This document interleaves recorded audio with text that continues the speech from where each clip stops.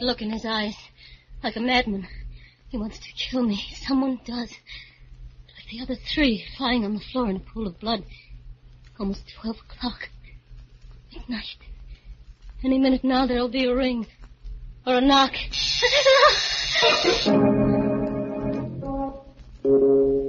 Midnight, the witching hour when the night is darkest.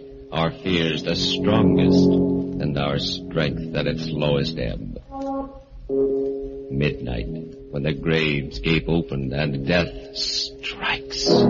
How? You'll learn the answer in just a minute in The Creeper.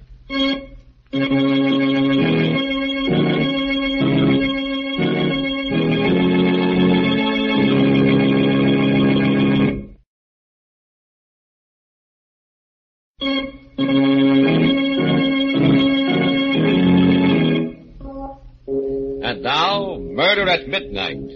On this program, we bring you the best and most blood-curdling stories ever written. And so now we bring you a tale which you may have heard before. A tale which we consider a classic in terror and suspense. The Creeper, by Joseph Ruscoll. In the kitchenette of a New York apartment, a man and his wife listened to the evening news broadcast. New York. The unknown killer called the Creeper has struck again, adding a third female corpse to his toll. Virginia Peters, a comely waitress, was found strangled to death in her third-floor apartment early this morning while her radio blared. As in the previous murders, a note was found scrawled on the wall with the victim's lipstick, and the plea, "For heaven's sake, catch me before I kill more. I cannot control myself." Police insist... Now, why'd you turn it off? Oh, how awful. Awful, and in this very neighborhood. Let's hear the rest. It's very interesting. Oh, you don't go turning that radio on again, Steve Grant. Heard enough. I'll go out of my mind, for heaven's sake. That's it. A good, solid clue. What is? For heaven's sake. How many men ever use that expression? Oh, shut up. Okay, Mrs. Grant. Pass the biscuits, my little pigeon. Pass the biscuits. Eat, eat, eat. 3 women in 3 days murdered in cold blood by a mad fiend right here in Washington Heights. I'm too sick to go out, too scared to stay in. The lock's broke.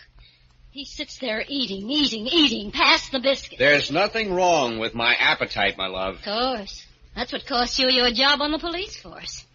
When I even think of... Some men drink to escape. I eat. Escape what? What? An ugly tongue, a beautiful face, and a roving eye. In short, a wife. Oh, so you're starting that again. You and your crazy jealousy. Yeah, maybe that's the Creeper's way of escaping, too, Georgia. Who knows? Shut up. Go ahead and get a divorce. Go ahead. Can I help it if men look at me? I don't know why you come home at all. Where do you go? What do you do with yourself? Where were you this morning? Why'd you come back? To eat. But someday I'll lose my appetite for that, too. Yeah, and when I do, my dear, there'll be no escape. And now I'm off again. Kiss. Still using stage lipstick. Wipe it off. How many times must I tell you? You're married now, remember? Steve, wait. Yeah? At least go buy my medicine. Sorry, I got no time. Don't leave me here alone. Stay home this evening. Please, I'm afraid. Oh, don't be silly, pet. Nothing will happen to you. You got a doorman here, an elevator boy, Mrs. Stone across the hall, a phone. You're safe enough. But the night lock, it doesn't work. Oh, now you can't lock me out anymore. It doesn't catch. Something's happened to it since last night. Steve. Get a new one. I can't get a locksmith. I've tried all day. Steve, please. If I want to phone you, where will you be? Out. Goodbye. Take care of your cold.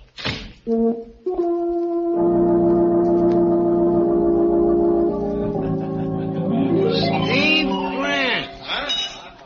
Well, if it isn't old Pearly Chase, how are you? Here you got thrown off the force, Steve. Yeah, I hear you got thrown off the news, Pearly. You heard wrong. I wasn't fired. I was just warned. I wasn't fired either, just suspended for 3 days, eating a lamb chop at Casey's when I should have been ringing in from the box at 162nd with all that trouble up there. On my way to headquarters now for reinstatement. I eat too much, my trouble is. I drink too much. Here you're living up at the Heights, Steve. Yeah. That's funny, me too. Yeah? Here you're married now to a beautiful and lovely young... with admiration. Say it again. I think I knew her. Wasn't her stage name Georgia Dixon? Yeah, that's her. I love that wench, but women. How does a guy handle them? You know, maybe the creeper has the right method. Thank you for taking the words out of my mouth. Who's the creeper, Steve? Any angles? You tell me, and I'll split the reward with you. Say, what do you think of Inspector Bradley's inside job theory? Nuts. Every janitor's a creeper? And as for that doorman, Jim Ellis, just because he worked at 2 of the 3 murder apartments? Pure coincidence. Anyway, they've released him. One thing, though, and I don't think even Bradley's put it together yet. Yeah? In all 3 cases, just before the creeper struck, the door locks had already been tampered with. You don't say. You got a theory? Well, sure. I mean, you take that note on the wall. For heaven's sake, in every case, for heaven's sake, catch me before I kill more. I cannot control myself. Right. Oh. Now, what man uses an expression like that? You want the lowdown? It's just this. A creeper is a woman. A gimmick, huh? Yeah. Like the height of the message from the floor is a trick, 6 feet. And yet I'll lay odds the creeper's no more than a guy your height, say, or mine. 5'9", just like us, you or me. Only crazy. Yeah? How do you figure that? How do I figure lots of things? How do I know where the creeper's gonna strike next? You do? Certainly. The creeper's not so smart, he's just crazy. You'll play along crazy and you're one jump ahead of him. That's the trouble with Inspector Bradley. Why, he's up a tree. You expect logical clues from a madman? You play along crazy, make out you're the creeper. And what do you get? Go ahead, let's see. All right, the victims are all redheads, every one. You've noticed that, of course. 3 in 3 days? Yeah, now that you mention They it. all lived in the Heights, right? Agnes Martin, Jane Krutsky, Virginia Peters? Right. What was the number of the apartment in each case? Agnes lived in 1A, Jane 2B, Virginia 3C. Don't ask me the why or wherefore. Don't ask me the logic. Just play along crazy. See what I mean? Where's he going to strike next? Huh? I don't get you. The next victim of the creeper also lives in the Heights. She's a redhead. Her night lock's been tampered with. She's going to get hers today, and her apartment number's 4D. Well, why are you looking at me? Don't you like my arithmetic? Pearlie, my wife's a redhead. We live in the Heights. And our apartment number is... You're just a boozy reporter.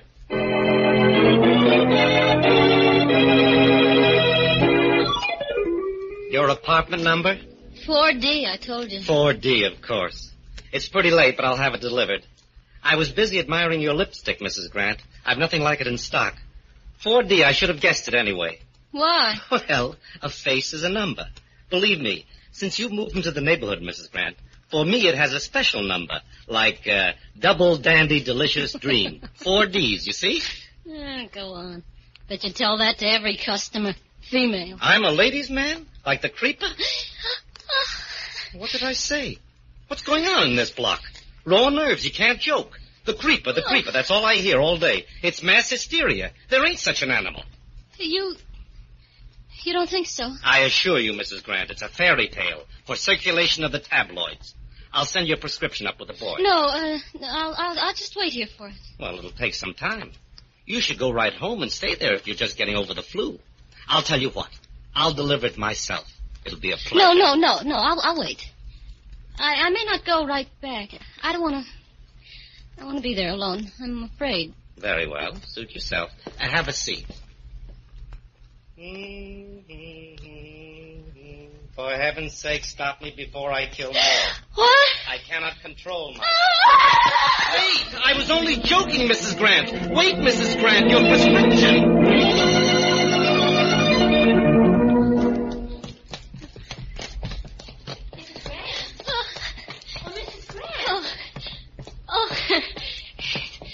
you, Mrs. Stone? Why, yes. What's your hurry, dear?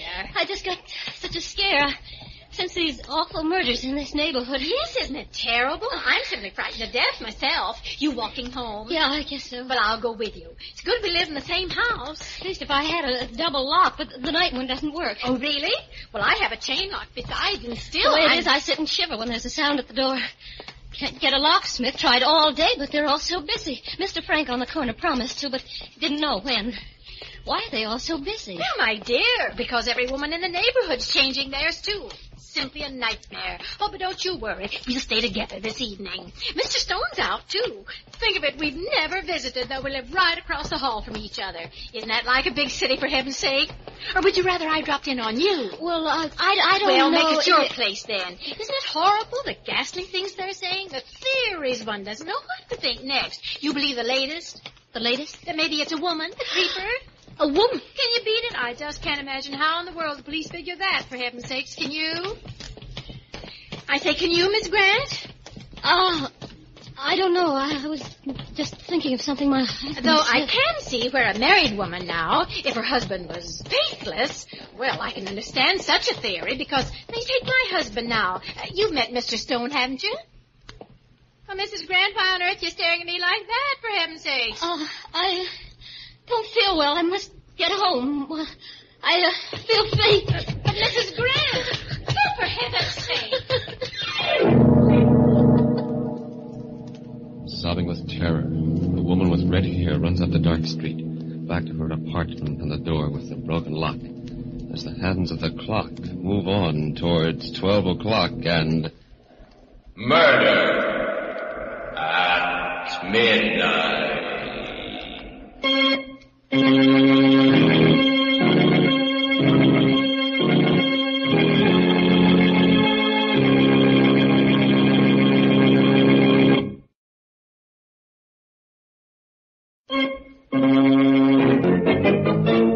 And now, back to Murder at Midnight and The Creeper. Back to Georgia Grant, hurrying hysterically through the dark streets towards the apartment with the broken lock on the door.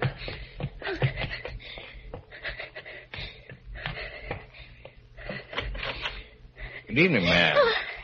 Out late, aren't you? Oh, yeah, you're the new doorman? Just relieving Charlie. Nice night. Yeah, it was very nice. Here, let me ring the elevator for you. No, you don't have to trouble. No trouble, ma'am. There. Apartment 4D, huh? Yeah. How did you know? Doesn't take long. When will this elevator come? Coming now. Terrible things, ma'am. The happenings.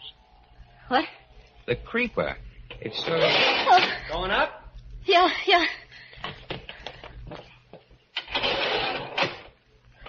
Up and down, up and down. The ups and downs of life, that's me. I'm a living milkshake, Mrs. Grant. Uh-oh. What's wrong, Jimmy? Stuck. Imagine getting stuck between a third and fourth with a production like you. Get going, Sonny. You want me to report you? Okay. Can't you take a joke? Maybe I misconstrued that smile you always give me. Maybe you shouldn't ought to smile that way. Fourth floor. Let me out. If I drop in later, will you be more receptive? Oh, home. Oh, thank goodness. At last. Must be going out of my mind. Key. Where's my key? Darn this lock. Darn the lock.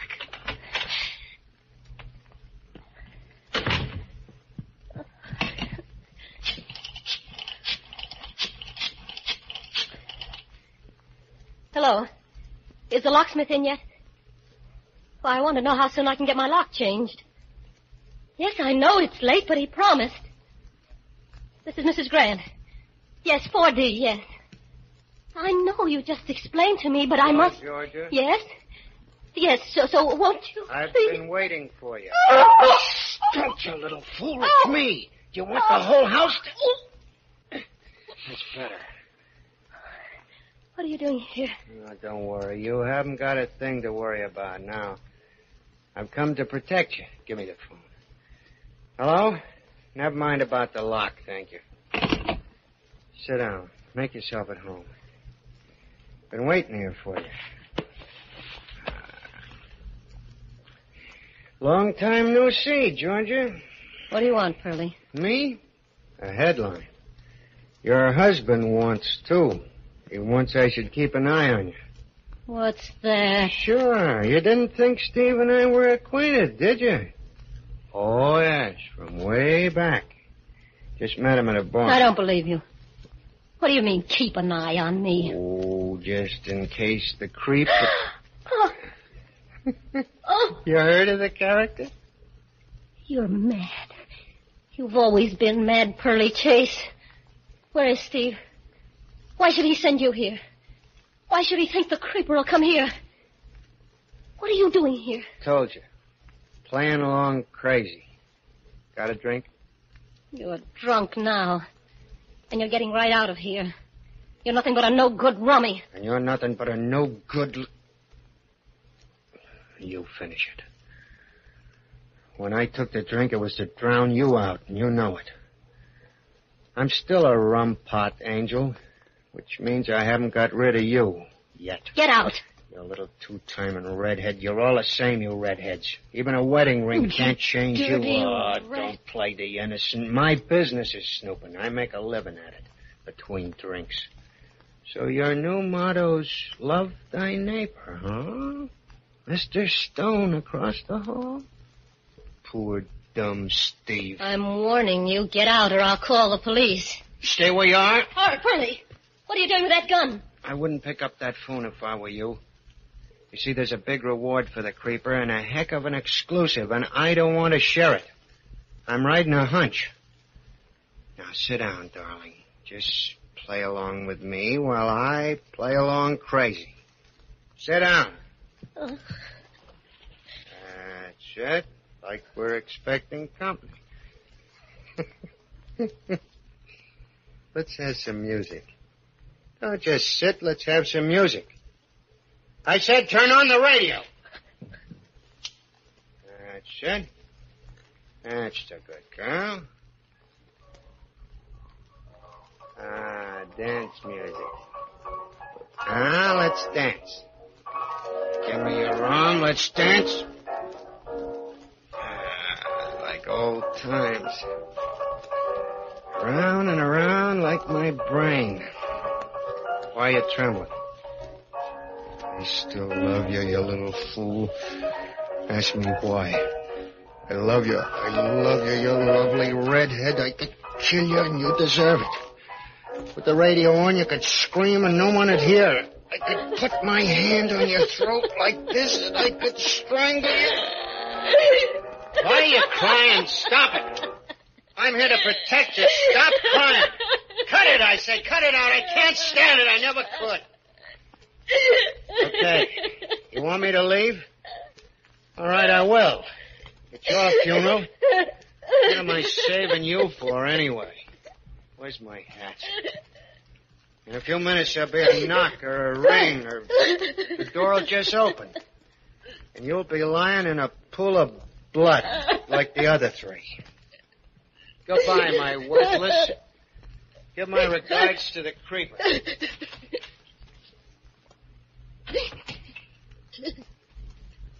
What if he comes back? He wants to kill me. Somebody wants to kill me. I must lie down. My head is splitting.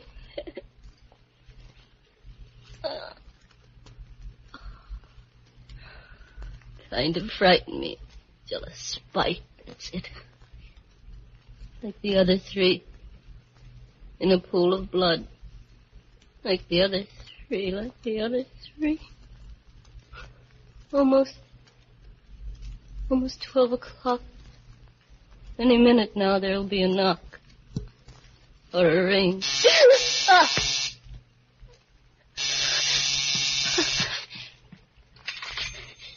Yes? This is the doorman, Mrs. Grant. Yes? The druggist is here with a medicine. Shall I let him up? The medicine? Yes, let it... No. Don't let that man up. Want me to bring it up? No. I'm perfectly all right. I don't need any... I don't need it, you hear? Don't you dare come up. Don't tell him.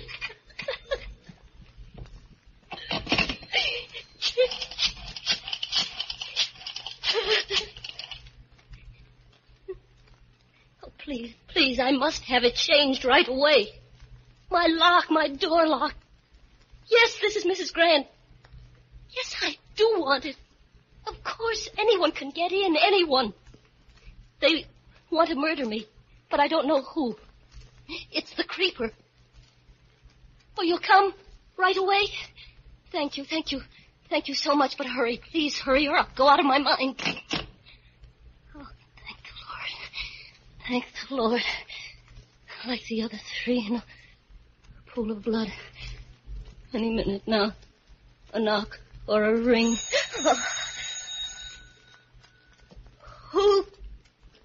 Who's there? It's me, dear, Mrs. Stone. Oh, what do you want? I've been worried about you. Are you ill? No, I'm all right, Mrs. Stone. I'm feeling fine. Open up, dear. Don't you want me to keep you company? No, thank you. I was just... Oh, stop that. Oh, do let me in, silly, and we'll... No, please, go away. I'm going to sleep. Go away. You hear me? Go away. Hello. Hello, Georgia. You all right? Oh, Steve. Steve, I've been frantic. So good to hear your voice. Where are you? At headquarters. I'm coming right home. Sweetheart, is anything wrong? You said No, not now. Not when I hear you, Steve. I don't know what came over me all day. I've been imagining things so silly. My nerves. I'm sorry about supper tonight, honey. I wasn't myself. My job had me down, but now everything's Oh, of okay. course. Forgive me, Steve. I've been bad, wicked. Oh, darling, if you knew what I've gone through tonight, the most dreadful state. And then that... Steve, did you send someone here today? Pearly Chase? Then you did? Yeah, to keep you company. Isn't he still with you? No, I just got rid of him. Oh, I wish you hadn't. He's an all right guy. Smart reporter. Lives in the neighborhood, too. Honey, it sounds cockeyed. I mean, Pearlie's theory, but I was kind of worried when I got to thinking, so... Listen, Georgia. Yes. Don't let anyone in the house till I get home. No, I won't, Steve. Not anyone, do you hear? Not anyone. Oh, Steve, wait. What? Wait, Steve, it's, thank goodness at last now I can breathe easy. Darling, just a minute. Georgia. Hello.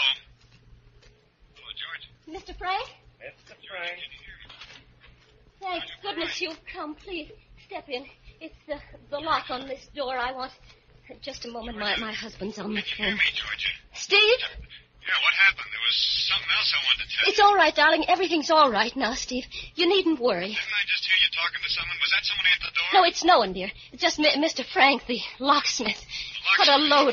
Georgia, listen, Georgia. That's what I was going to tell you. What is... The police are on a new trail. They think maybe a locksmith. Georgia, you listening? They think maybe the creeper's a locksmith. Get him out, quick. What nice lipstick you Georgia, use, you hear me? Mrs. Grant. Yes. Very nice lipstick. Georgia. Very nice. Can you hear me, Georgia? Georgia. Georgia. Hello, Georgia. Hello? Hello, who's this? Hurry. Catch me before I kill more. For heaven's sake.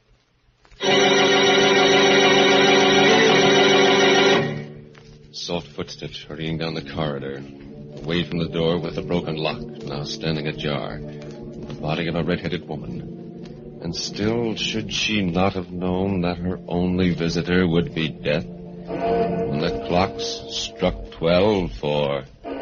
Murder at midnight.